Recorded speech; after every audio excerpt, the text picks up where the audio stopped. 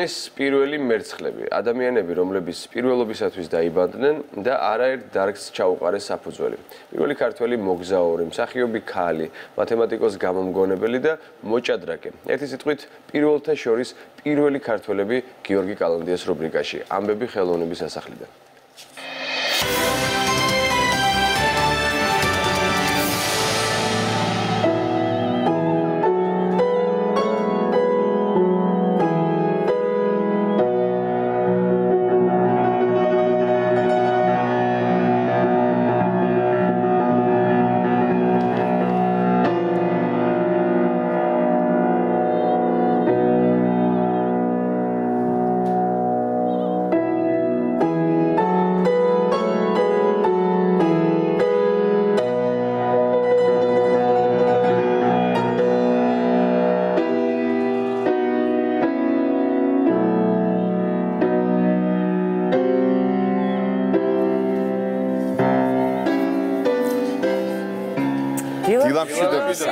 მოგესალმებით. მუსიკა, რომელიც ახლა გესმოდათ, პირველი ქართული ოპერა ქრისტინა დანა. დაახლოებით საუკუნოვანი პაუზის შემდეგ ის პირველად აჟღერდა იმედის, უпростоრად იმედის დილის ეთერში და გამოვიდა რომ ჩვენი პროდიუსერის დაბადების დღეს მიუძღვენით ეს განსაკუთრებული ამბავი. ოპერის ჰანგები პირველად იმიტომ აჟღერდა რომ დაახლოებით საუკუნეზე მეტი ხანია ის მისი პარტიტურა და კლავირები დაკარგულად ითვლებოდა, მაგრამ ამაზე ცოტა მოგვიანებით ვისაუბრებ. დღევანდელი გადაცემის თემა პირველები. ანუ ის ადამიანები იქნებიან, რომლებიც ჩვენს ქვეყანაში ამა თუ იმ დარგის, სპორტისა თუ ხელოვნების მიმდინარეობის, გამომგონებლობისა თუ მეცნიერების სფეროში პირველები, გზის გამკვალავები ან სულაც ამა თუ იმ დარგის ფუძემდებლები იყვნენ. ყველა მათგანზე რომ ვისაუბრო, ალბათ მთელი გადაცემის საეთერო დრო არ მეყოფა, ამიტომ ყურადღებას მხოლოდ იმ ადამიანებზე გავამახვილებ დღეს, რომელთა ღვაწლი ნაკლებადაა დაფასებული, ან მათ შესახებ საზოგადოებამ ჯერ კიდევ კარგად არ იცის. დავიწყებ პირველი ქართული ოპერით, უпростоრად, აი ადამიანით, რომელიც ახლა ჩვენს ეკრანზე გამოჩნდება, მისი შემქმნელი რევაზ გოგნიაშვილით. ის, როგორც გითხარით, პირველი ქართული ორიგინალური ოპერის ქრისტინეს ავტორია, თავად ქრისტინე ქართულ სცენაზე 1918 წლის მაისში დაიდგა და რევაზ გოგნიაშვილმა ამით ქართული მუსიკის ისტორიაში თავისი საპატიო ადგილი დაიმკვიდრა. სხვათა შორის, ეს ადამიანი იმ ქართველ კომპოზიტორთა მცირე ჯგუფს მიეკუთვნებოდა, რომელთაც განათლება ევროპის წამყვან უნივერსიტეტებში მიიღეს. რევაზ გოგნიაშვილი სწავლობდა პარიზის კონსერვატორიაში და აქ საკომპოზიტორო განხრით დაამთავრა ფაკულტეტი. შემდეგ საქართველოში დაბრუნდა და პირველი ქართული ოპერის შექმნის საპატიო საქმე შეუდგა. თუმცა არ იფიქროთ, რომ მისი საქმიანობა იავარდით იყო მოფენილი, პირიქით მას ბევრი წინააღმდეგობა და წინაღობა შეხვდა. მე გითხარით, რომ მან მუშაობა ქართულ ოპერაზე 1914 წელს დაიწყო და მასზე მუშაობა 3 წელიწადში დაამთავრა. თუმცა როგორც კი საქართველოში დაიწყო საუბარი ქართული ოპერის შექმნის შესახებ, მას ბევრი სკეპტიკოსი გამოუჩნდა, მიაჩნდათ, რომ რუსული და იტალიური ოპერის შემდეგ ქართული ოპერის შექმნა საკმაოდ უხერხემლო და უპერსპექტივო იყო. 1918 წლის მარტში პრაქტიკულად ყველაფერი მზად იყო იმისათვის, რომ ქართულ სცენაზე დადგმულიყო ოპერა ქრისტინე. თუმცა აქ ის ხელოვნური წინააღმდეგობები გამოჩნდა, რომელმაც კომპოზიტორს ბევრი პრობლემა შეუქმნა. საქმე იმაშია, რომ ახალგაზრდა კომპოზიტორს ხარს არ უჭერდა საქართველოს ფილარმონიული საზოგადოება და თბილისის ხელოვნების სექცია. სწორედ, ბატონო? მიზეზი ის, რომ საკმაოდ ახალგაზრდა იყო კომპოზიტორი, ამ დროს საქართველოში არსებობდნენ ისეთი დიდი კომპოზიტორები, მაგალითად როგორიც იყო ზაქარია ფალიაშვილი, ისიც მუშაობდა ოპერაზე დიმიტრი არაყიშვილიც და ასე შემდეგ. არსებობდა ხელოვანთა შორის დიდი კონკურენცია. მოკლედ, ასეა თუ ისე ამ დიდი გაერთიანების შედეგად ქრისტინეს ავტორს საპრემიეროდ არ დაუთმეს სახელმწიფო თეატრის დარბაზი.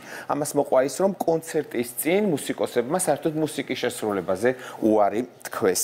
მაგრამ ახალგაზრდა კომპოზიტორი და განსაკუთრებით მისი მეგობრები ამ ამბავთან შეგუებას არ აპირებდნენ და მათი ძალისხმევით მოხერხდა ის, რომ საოპერო დასი მაინც შეიკრიბა და 1918 წლის 21 მაისს მაინც შედგა ქრისტინეს პრემიერა ქართული კლუბის სცენაზე. ეს თანამედროვე გრიბოედოვის თეატრია.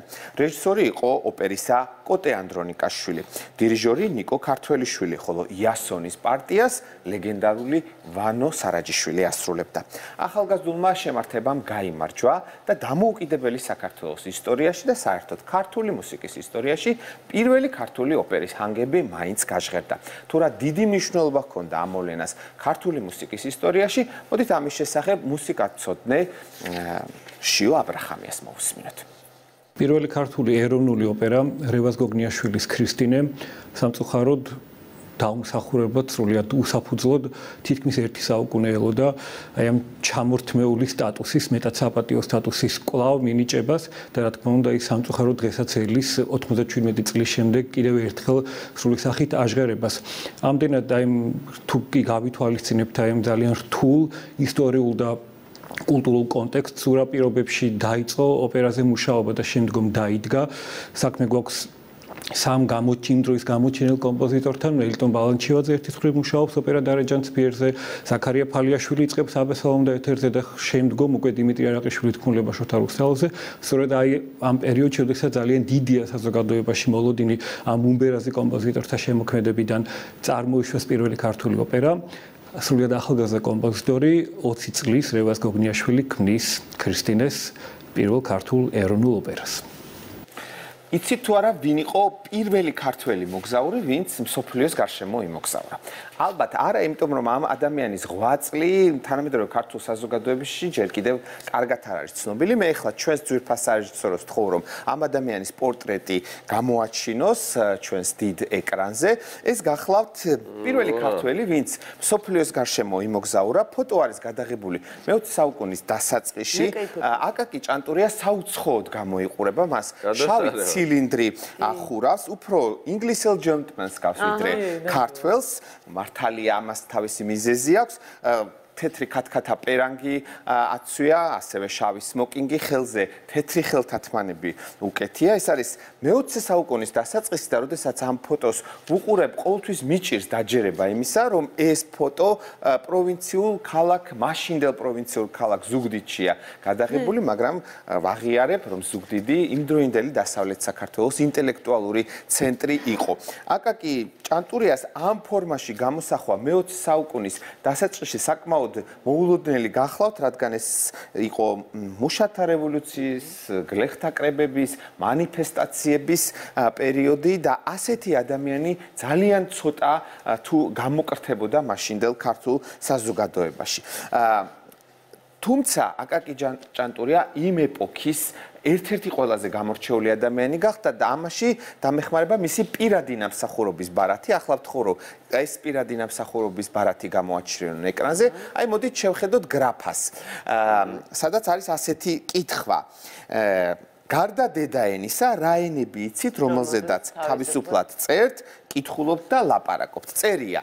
აბა შეხედეთ, რუსული, ინგლისური, ლათინური, ბერძნული, ფრანგული, სლავიანური, პოლონური და შოტლანდიური. ანუ ენები, რომლებზეც თავისუფლად საუბრობდა, წერდა და მოკლედ შეეძლო საქმის წარმოება. იქვე ჩამოთვლილია ქვეყნები, სადაც ეს ადამიანი იყო. აი, აბა, მოდით ქვემოთ ვნახოთ.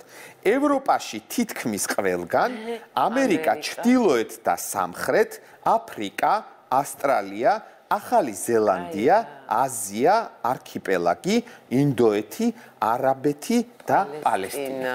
ამდენად აკაკი ჭანტურია არის პირველი ქართველი, რომელმაც მსოფლიოს შემოუარა. ეს შემდეგნაირად მოხდა. ინწირა მოროჟას პირას, მდებარე სოფელ ჩქვალერში დაბადებული ეს ახალგაზრდა ბათუმის როტშილდის ქარხანაში წავიდა. იქ ინგლისური კარგად შეისწავლა და შემდეგ ინგლისში განათლების მისაღებად გაეშურა. ახლა ისევ იმ ბარათის ამბავს დაუბრუნდები და გეტყვით, რომ სოფელ ჩქვალერში, სამეგრელოს საკმაოდ მაღალმთიან სოფელში დაბადებულმა კაცმა, რომელი სასწავლებლები დაამთავრა ინგლისში. ჩავიხედავ თქვენის ნებართვით, რომ არ შემეშალოს, ეს არის ინგლისის სენატის აკადემიის ფიზიოლოგიის კოლეგია, ბარეტის კოლეგია, ჩრდილოეთ კაროლინის უნივერსიტეტი, ინგლისის სამეფო კოლეგია და ლონდონის უნივერსიტეტის გეოლოგიის ფაკულტეტი, ასევე ლონდონის სამეფო სამხატვრო კოლეჯი. აკაკი ჭანტურიამ ლონდონის უნივერსიტეტის გეოლოგიის ფაკულტეტზე სწავლის დროს, როგორც თავისუფალმა მსმენელმა, ასევე შეისწავლა არქეოლოგია, ეთნოგრაფია, ისტორია, კარტოგრაფია. მონაწილეობდა ბრიტანეთის მუზეუმის სამეცნიერო საძიებო ექსპედიციებში და ტრადიციულ შემოქმედებით დათვალიერებებში. სწორედ ამ დროს უნდა ემოგზაურა მას მსოფლიოს გარშემო. ვიცით, რომ მოგზაურობა გემით შემდგარა კონტინენტიდან კონტინენტზე ბრიტანეთის ეროვნული მუზეუმის ექსპედიცია გემით გადაადგილდებოდა და სწორედ მათ ახლდათ აკაკი ჭანტურია. მაგალითისათვის ცნობილია, რომ ყველა ჩამოთვლილი ქვეყნისა თუ გეოგრაფიული პუნქტის გარდა აკაკი ჭანტურია ცეცხლოვან მიწასაც ესტუმრა და შემორჩენილია ერთი ფოტო, როდესაც ის ცეცხლოვან მიწაზე გეოლოგიურ კვლევას ატარებს. ზუსტად რამდენი ხანი გაგრძელდა მოგზაურობა ჩვენთვის უცნობია, თუმცა ვიცით ზოგადი თარიღი, ეს არის 1904-დან 1920 წლამდე, 16 წელიწადი, მაგრამ აქ შედის აკაკი ჭანტურიას უცხოეთში მოღვაწეობის პერიოდით. ეს ადამიანი არის ძალიან საინტერესო ბიოგრაფიის ადამიანი, მას უკავშირდება, მის სახელს უკავშირდება დადიანების სასახლეებში ზუგდიდის მუზეუმის ჩამოყალიბება, თუმცა ამაზე მოგვიანებით ვისაუბრებ სხვა გადაცემებში და საკმაოდ ვრცლად. ძალიან კულტურულად გამოიყურება. ძალიან კულტურულად გამოიყურება, თუმცა საბჭოთა საქართველოს მას ძალიან ცუდად მოექცა, თუმცა ამაზე შემდეგ გადაცემებში ვისაუბრებ. ახლა კი, კახას, მანიკას თქვენ ყველას გიძღვნით. საუბარს გავაგრძელებ პირველ ქართველ მსახიობ ქალზე. როგორ მაინტერესებს ეს პირველი ადრესატი. აბა, ახლა ეკრანზე უნდა გამოჩნდეს ეს განსაკუთრებული ქალბატონი ბაბუ ავალიშვილი ხერხეულიძე, იგივე ბარბალე ხერხეულიძე, ის შესულია იმ 10 ქართველ ქალს შორის, რომლებმაც საქართველოს ისტორია შეცვალეს. მისი ღვაწლი უტოლდება ოლღა გურამიშვილის, ბარბარე ჯორჯაძის, მარო მაყაშვილის, თეკლე ბატონიშვილის და სხვათა საქმიანობას. რატომ არის ამ ქალბატონის საქმიანობა ასე გამორჩეული? იმიტომ რომ მაშინ როცა საქართველოში ქალების როლს კაცები ან უცხოეთიდან მოწვეული მსახიობები ასრულებდნენ, ბარბარე ავალიშვილი, ბარბარე ხერხეულიძე იყო პირველი ქართველი ქალბატონი, უпростоრად გოგონა, რომელმაც 15 წლის ასაკში გადაწყვიტა და ქართულ სცენაზე თამაში დაიწყო. სწორედ მან მისცა ქართულ სცენაზე ქალის დამკვიდრებას დასაბამი. რადგან ეს მაშინდელ საქართველოში მსუბუქად რომ ვთქვათ, საჩოთირო და უხერხულ საქმედ ითვლებოდა.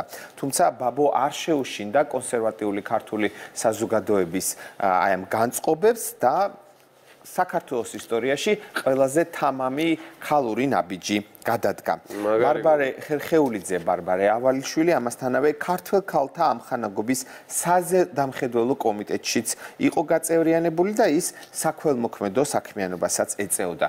ახლა ალბათ დღეს წარმოუდგენელია ქართული თეატრი ქართველი ქალის გარეშე. შეათ ფიქრობ ხოლმე, არ ვიცი, გიფიქრია თუ არა იმაზე. ქალები უფრო მეტნი არიან ქართული თეატრის სცენაზე თუ მამაკაცები?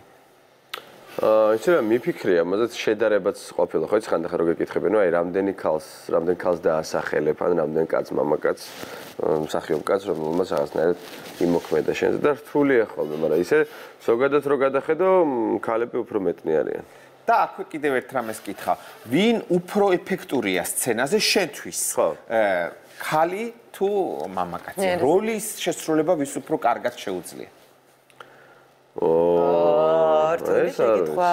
ესე არ მიფიქრია სხვათა შორის და აი ეხლა კონკრეტულად სხვებს თავი დავანებოთ, ჩემს ესე ვთქვათ რა ქვია იმას? ასაკი კი არა და თაობა. ხო. ჩემს თაობაში ძალიან ბევრი და საინტერესო ქალი მსახიობია. ძალიან ბევრი. მე რატო დავშვი? უფრო მეტნი ვიდრე მამაკაცები. ძველ საბერძნეთში, ანტიკურ საბერძნეთში ქალების როლს მამაკაცები ასრულებდნენ. არის თუ არა იმის შემთხვევა, რომ ქალები ასრულებენ მამაკაცების როლს სცენაზე? კი, როგორ არა, მე შემისრულებია ქალის როლი. ანუ მაინც ვახერხებთ კონკურენციის გაწევას ქალბატონებისათვის. ბაბუ ავალიშვილის განსაკუთრებული ღვაწლის შესახებ. მოდით ჩემს რესპონდენტს თეატრმცოდნე ლალუ ხოსიტაშვილს მოусმენთ, რომელიც პირდაპირ ეთერში მოგვიყვება თუ რა დიდი წვლილი შეიტანა ამ ადამიანმა ქართული სცენის ისტორიაში. საკვირველად შნოიანი, ლამაზი, ტანმორჩილი, მოხდენილი მანდილოსანი. ასე აღწერს იმ პერიოდის პრესა ბარბარე ავალიშვილს 1868-69 წლებში ის იქნებოდა 15-16 წლის, როდესაც პირველად გამოჩნდა სცენაზე. თვითონ კრებდა თანატოლებს წარმოდგენების გასამართად, ძალიან რთული იყო ახალგაზრდებისთვის სახელისა და თავის დამკვიდრება, საზოგადოებაში გავლენის მოპოვება. სირთულეს წარმოადგენდა ისიც, რომ მათ არ ქონდათ სივრცე, სადაც რეპეტიციებს გამართავდნენ და ასევე წარმოდგენების გასამართავი ადგილი. დედა ძალიან ეხმარებოდა, ხშირად რეპეტიციები იმართებოდა მათთან სახლში, ანჩისხატის უბანში ცხოვრობდნენ და თუ სადმე თეატრში ან დარბაზში უნდა წასულიყვნენ სარეპეტიციოდ, მუდამ თან დაყვებოდა დედა ან უფროსი ძმა. სპექტაკლების გარდა გასართობ საღამოებსაც აწყობდა და ამას აკეთებდა იმიტომ, რომ საზოგადოებაში აღეძრა უფრო მეტი ინტერესი ქართული თეატრის მიმართ. ალბათ ბევრისათვის მოულოდნელი იქნება, რომ ქართული პროფესიული ჭადრაკის სათავეში აი ეს ადამიანი დგას, ის გახლავთ ეკატერინე ჭავჭავაძე დადიანის სამეგრელოს დედოფლის და სამეგრელოს მთავრის დავით დადიანის უმცროსი ნაბოლარა ვაჟი ანდრია დადიანი. ანდრია დადიანი იმდენად ლამაზ მამაკაცად, იმდენად მიმზიდველ მამაკაცად ითვლებოდა, რომ გერმანიის, კერძოდ ქალაქ ჰაიდელბერგის ერთ-ერთმა გამომცემლობამ დიდი ტირაჟით დაბეჭდა მისი ფერადი რეტუშირებული ღია ბარათი, რომელიც გერმანიისა და ევროპის ქალბატონებში დიდი ტირაჟით გავრცელდა. ამბობენ, რომ ევროპელ ქალბატონებში ანდრია დადიანი დიდი პოპულარობით სარგებლობდა. პატარა ანდრიასათვის ჭადრაკის თამაში დედას, სამეგრელოს ულამაზეს დედოფალს ეკატერინე ჭავჭავაძე დადიანს უსწავლებია. ნამდვილი საჭადრაკო სკოლა კი ანდრიამ ევროპაში გაიარა, სადაც ჭადრაკის მაესტროებს ხვდებოდა. ანდრიამ გერმანიასა და საფრანგეთში არაერთი საერთაშორისო ტურნირი მოაწყო. თავად კი 1903 წელს მონტე-კარლოს საერთაშორისო ტურნირის პრეზიდენტი იყო. მისი თაოსნობით დაწესდა რამდენიმე პრიზი. მათ შორის ასეთი სახელწოდებით ლამაზი პარტიებისათვის. 1897 წელს ინგლისური ჟურნალი British Chess მაგაზინი წერდა: სამეგრელოს თავადის დადიანის საჭადრაკო პარტიები საუცხოა და საჭადრაკო ლიტერატურაში დარჩება როგორც შედევრი. უფრო მეტსაც გეტყვით, აი ეს ჟურნალი ახლა ჩანს ეკრანზე. აი ეს მსოფლიოში გავლენიანი პრესტიჟული ჟურნალი ანდრია დადიანს მიეძღვნა ერთ-ერთი ნომერი და მის პირველ გვერდზე ქართველი თავადის პორტრეტი დაიბეჭდა. ანდრია დადიანს ახლო ურთიერთობა ჰქონდა დიდ რუს მწერალ ივან ტურგენევთან და ის ევროპის ნაღებ საზოგადოებას იცნობდა, თუმცა მისი ყველაზე დიდი გატაცება, თუ უფრო სწორად მისი ყველაზე დიდი ვნება ლამაზი ქალბატონები იყვნენ. არც ქალბატონები გახდნენ ანდრია დადიანთან დაკავშირებით გულგრილნი და არსებობს ბევრი სამიჯნურო ისტორია ამ მამაკაცთან დაკავშირებით, რამდენიმე მათგანს მოგიყვებით. ერთხელ ნევის პროსპექტზე ეტლით სეერნობისას მოპირდაპირე მხარეს ანდრიას ლამაზი ქალბატონი შეუნიშნავს. როცა გაცნობაზე უარი მიუღია, ქართველი თავადი იმდენად გაბრაზებულა, რომ ეს ქალბატონი პირდაპირ ნევის პროსპექტიდან მოუტაცია. ეს ამბავი იმპერიაში დიდი სკანდალის მიზეზი გახდა, რადგან ქალბატონის გოგონას მამა რუსეთში ცნობილი გრაფი, სახელმწიფო კანცელარიის წევრი გახდათ, ხოლო დედა თავად რუსეთის იმპერატრიცას პირადი ფრეილინა იყო. გაბრაზებულმა იმპერატორმა ანდრია დადიანი სასახლეში დაიბარა და მას უბრძანა, რომ ქალბატონი ცოლად მოეყვანა, თუმცა ქართველმა თავადმა სასტიკად იუარა. ამისათვის ანდრია დადიანი დასაჯეს, ოღონდ დასაჯეს ბრჭყალებში და ის გადაასახლეს ასევე ბრჭყალებში კიევში. მიუხედავად ასეთი სასჯელისა, ანდრია ქალების დევნას არ შეეშვა, როდესაც ერთ-ერთმა ფრანგმა ქალმა მის სიყვარულზე უარი თქვა, დადიანს შურისძიება საკმაოდ დამამცირებელ ფორმაში გამოუხატავს. მას პარიზის ბაღში მოსერნეს და უნახავს მისი უამყოფელი ქალი, რომელიც კაფეში სხვა მამაკაცთან ერთად შამპანურს მიირთმევდა. მაშინ შამპანური ერთ-ერთი ყველაზე პრესტიჟული სასმელი იყო, საკმაოდ ძვირად ღირებული. ანდრიამ ოფიციანტს იმავე კაფეში უმაღლესი ხარისხის შამპანური მოატანინა და ქალის დასანახად იგი თავის ცხენს დაალევინა.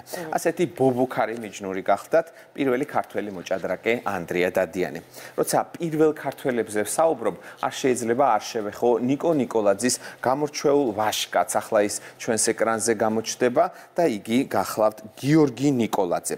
არ ვიცი, იცით თუ არა, რომ სიტყვები, აბა დაუკვირდით ასეთი სიტყვები: წნევა, დენი, ნათურა, ხრახნი, ტანვარჯიში, მთასვლელობა, მსაჯი, ძრავი, სინჯარა, ჯვარედინი და აი ახლა მანიკამ არ ვიცი არ მივაქციე ყურადღება ამინდის გამოცხადების დროს თქვა თუ არა, მაგრამ ხშირად ამბობთ ტერმინი ელჭექი.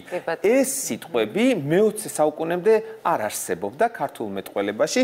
ეს სიტყვები მოეგონა ამ ადამიანმა და დაამკვიდრა ქართულ მეტყველებაში. ამ სიტყვების მომგონი და ლიტერატურულ მიმოქცევაში დამკვიდრების ინიციატორი სწორედ გახდათ გიორგი ნიკოლაძე. მას აი ერთხელაც ეს ელჭექი უნახავს და ის პირდაპირ უთქვია, აი ელჭექია, აბა რა შეიძლება მეტი დავარქვათო.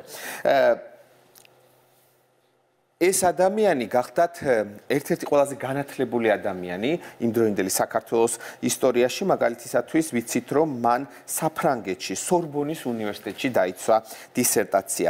დავით ჯავრიშვილთან ერთად დააფუძნა პირველი ქართული სატანვარჯიშო საზოგადოება შევარდენი. ჩვენ ამ საზოგადოებაზე გახსოვთ ვისაუბრეთ. 1923 წლის 28 აგვისტოს გიორგი ნიკოლაძის ხელმძღვანელობით მყინვარწვერზე ავიდა პირველი ქართული ალპინისტური ჯგუფი, რამაც დასაბამი მისცა ქართულ და საბჭოთა ალპინიზმს. ასეთი იყო ამბები ხელოვნების სასახლიდან, რომელიც პირველი ქართველი მერცხლების შესანიშნავი ქართველების შესახებ მოგიყვათ. დიდი მადლობა. შესანიშნავი მიმოხილვა. არ მინდოდა რომ დასრულებული